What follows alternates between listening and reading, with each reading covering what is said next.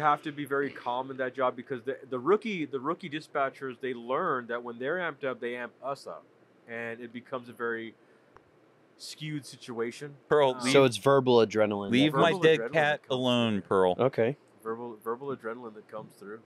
I think, So in our last couple did I minutes, answer your question? Okay. that did. Okay. Yeah, no, I think so. want if you could fix police force in 2 minutes. Yeah. Go. If you had a day to fix the police force, if you could make one policy change to fix the And police see it force, through.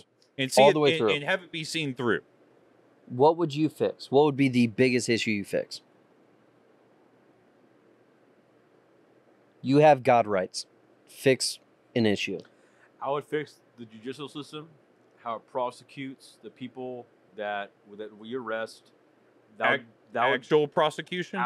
actual prosecution, actual DAs would get cleared, would get cleaned out, and replaced with level-headed men and women of whatever race you want to be, that are somewhat that are conservative to an extent where their moral law is rooted in what truly is right and what truly is wrong. Does that make sense? Yes. Yeah, that makes sense. You know, I'm not going to say anything like, oh, well, they have to be a Christian or they have to be this. No.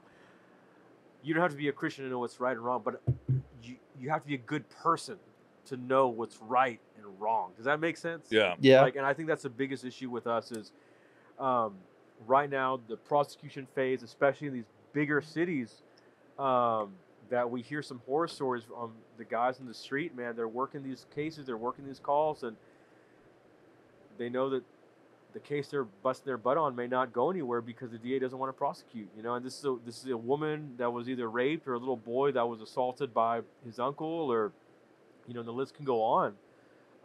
It's so much on the prosecution in the court level phase that'll help and hurt us. And if I could add something else, I think it would be also the prison system needs to get a vast reform when it comes to things.